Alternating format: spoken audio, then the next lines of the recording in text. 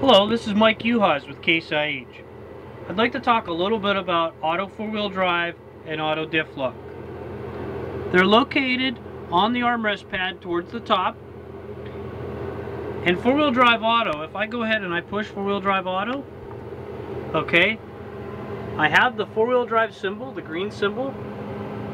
When I go to steer the steering wheel to a certain point, it starts blinking and it will kick out. When I steer the steering wheel back, four-wheel drive automatically re-engages.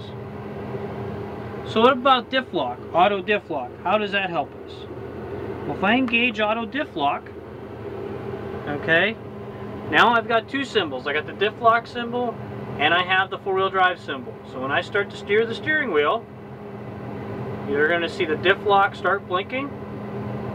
Okay, four-wheel drive has not kicked out yet. A little bit more, there's four-wheel drive, it just kicked out. So now when I bring the steering wheel back a little bit,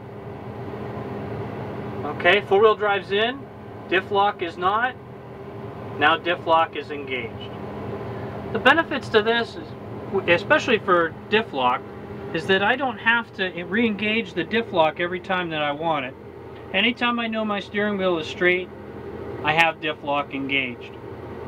Now four-wheel drive, if it's in a muddy situation, I typically would actually run four-wheel drive full-time in muddy situations because I do not want the four-wheel drive to kick out.